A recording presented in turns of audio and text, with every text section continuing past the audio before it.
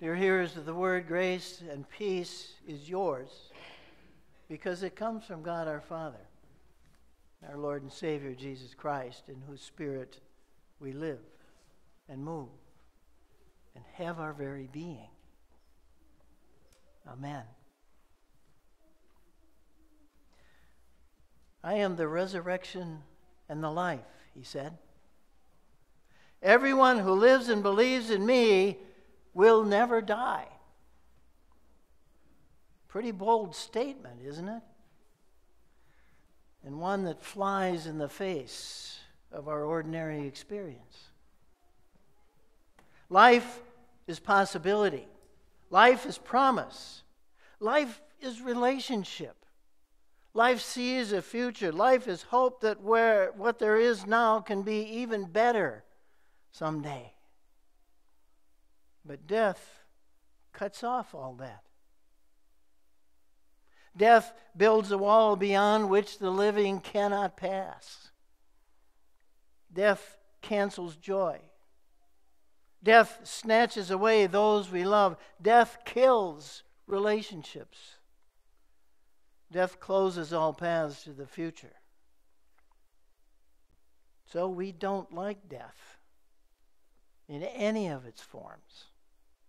And we take great pains to avoid it, to deny it, to ignore it, to pretend it isn't there. And Carol, not her real name, brought that home again to me this past week. I don't know Carol, except that she wrote on my son Sean's Facebook page the other day, not a private message, but publicly on his page. I have a question, she wrote. Are our loved ones in heaven aware of us here on earth? Does Carl know that what's happening to me? Does he know how much I miss him? Does he see me crying at night? I know God does, but what about Carl and my parents? Does Carl know how much I miss him? You can see the tears behind her question. You can hear the pain in her pinched voice. You can feel the ache of her loneliness, the deep, deep longing and nagging doubt that what might be closed forever might not be. Or more precisely, not closed forever because she hints at her belief in the resurrection, but closed for now. Does he know I miss him? Is our relationship still alive? I want it to be.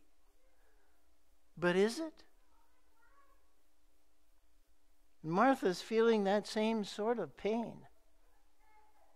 I know that he will rise again in the resurrection on the last day, she says. But what she leaves unsaid is, but how can I deal with the pain of now? What about my grief now, Jesus? My grief compounded because he would not have died had you been here. I believe my brother isn't gone from me forever, but what about now? He's been dead for 4 days. And in that culture, people thought that the soul hung around for a while, but only for 3 days. After that, the rot sets in. The body irreversibly decays. There's no coming back. There's no way forward that will make up for that loss. And Jesus himself feels that pain. He weeps over the sense of hopelessness that death enshrouds over life. Jesus saw Mary weeping, he saw her friends weeping, and he was greatly disturbed and deeply moved. Jesus reacts in anger and frustration that death has such power over us. He reacts with pity for Martha and Mary and their friends. But when he comes to stand before the tomb of one he deeply loves, he weeps. And that's our clue. That gives us a hint as to what sort of God God is. That's our way forward. The Son of God, the Word made flesh, the good news dwelling amongst us as one of us, as one with us, weeps over the death of a friend and all the grief that it has caused. Jesus began to weep. And suddenly our questions about why he dawdled, our doubts about whether he really cares, our disapproval of his using the death of Lazarus to prove a point, begin to fade in the background. Jesus weeps because the people he loves are prostrated by grief and paralyzed by the loss of hope. Jesus is moved because he knows we can't move. This illness does not lead to death, he said on first hearing that news. This illness will become an occasion to show God's glory by glorifying God's Son. And Jesus eventually does what we'd hoped the Son of God would do. And in doing so, reveals just how glorious God is. After they reluctantly remove the stone at Jesus' command, he gives another, Lazarus, come out. And Lazarus does, displaying the final sign of God's character and power expressed through God's Son. Lazarus becomes the sign that nothing, not even death, has the power to shatter the relationship that we have with God and through God with one another. But that's not all. When Lazarus emerged from his grave, he emerged still bearing the stench of death, wrapped like a mummy in the grave clothes. And so Jesus gives one final command. Unbind him, he says, and let him go. Set him free from the trappings of death. Cut the ties that separate him from you. Set him free from the loneliness of broken relationships, the heartbreak of segregation, the immorality of prejudice. Set him free to live with you and you with him and all of you with me.